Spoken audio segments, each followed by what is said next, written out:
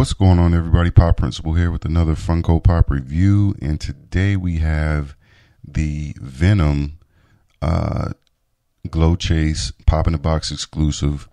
One which is a very dope pop. Funny story, I actually had the common. This was way back in a couple years ago. I actually purchased the common. Not really knowing, or really just it. I actually went through the Pop in the Box website thinking I was going to get the chase just off the rip. I didn't quite know how everything worked, and when I got it, actually shipped to my residency, it wasn't the chase. So I went ahead and sold that, and it took me a long time before I actually got this Glow Pop, and I've been wanting it for a minute. Of course, when I first saw it. This is pretty much every Venom pop that they have, regular Venom, not all the other variations. Pretty much any regular Venom that they have, I'm going to get. I believe this is from the King in Black comic series, and it got to be. From my assumption, it looks like a King in Black variation of Venom. So, yeah, if you guys are interested, you probably find this for. You ain't gonna find this cheap. I'm gonna just say that. I don't even remember what I paid for it, but you're not gonna find it for that cheap. It's still pretty high. You can get the common for super cheap if you care. If you just rather have the common, definitely find that one for cheap. But this one, you're gonna come out of pocket. So, pretty steep price for this. So, but yeah, I think it's worth it. Its resale value will be still very high if you want to get rid of it at any point in time. So let's get right into an out-of-box look.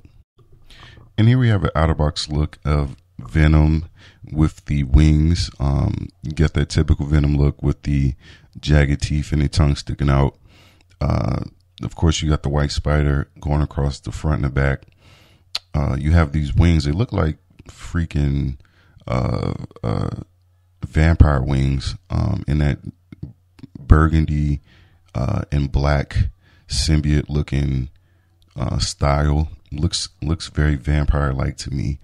But other than outside of the wings, typical Venom look that you would expect.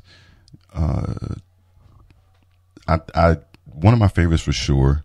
The glow effect is actually really good as well, which is, I feel like every Venom should have a glow variation, in my opinion, just because he's a more darker character, and the glow just makes him look even more villainous, as you guys will be able to see.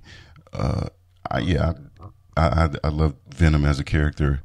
Wish they were handling him a lot. You know what? Sony just is horrible with most of the things that they do, so it's just unfortunate they kind of had the reins of Venom and kind of made him a joke. I think they could have made him a little bit more serious and more accurate to the comic as far as the tone.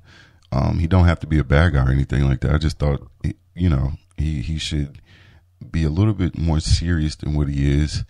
Taking things as jokes all the time, I think cost us in a lot of movies in the MCU as well, like Love and Thunder and what was the other movie that was just too many? It was a few of them that were just too jokey. Love and Thunder is what comes to mind at the moment. Wish Venom was taken a little bit more serious, in my opinion. Definitely not great movies. I like Tom Hardy, so that's the only really canary in the coal mine as far as those are concerned. But yeah, can't wait to see the Venom from the Spider-Man 2 video game, the symbiote suit for Peter and the Venom suit. Hopefully we get a whole bunch of stuff from that video game. That was very dope of a game, and the characters and everything. So hopefully we get a lot of that to actually release. But with that being said, let's get right into a comparison shot.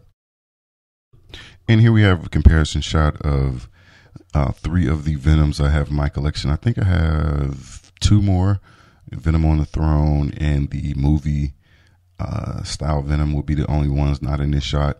But you have Venom. Yeah, I believe King and Black Venom is what this is inspired by, as well as the one with Mjolnir and the sword. I forget what the sword is.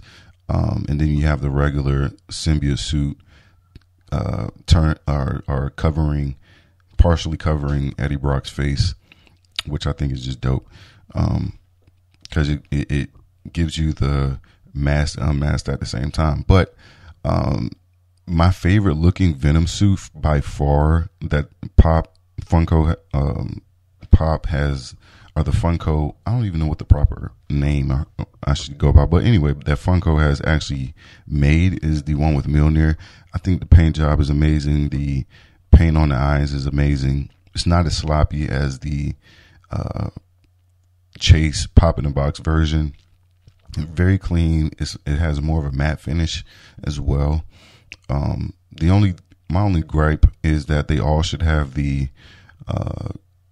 body style of the Venom with the partially covered face. That's my only gripe. I think they all should have that body. Not sure how practical that would be on a stand, a non-removable stand, or how they would make the weight distribute to where it could just sit and stay in place without breaking easily or tipping over. But yeah, that's my only gripe. I think they should have combined the body with the paint job that the Mjolnir version and the regular version have.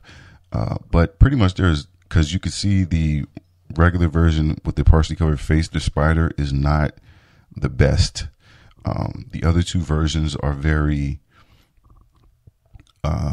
they fit the body a lot better than the one with the partially covered face. And maybe the reason they don't make that body is because to do that paint job on that body was harder. Who knows?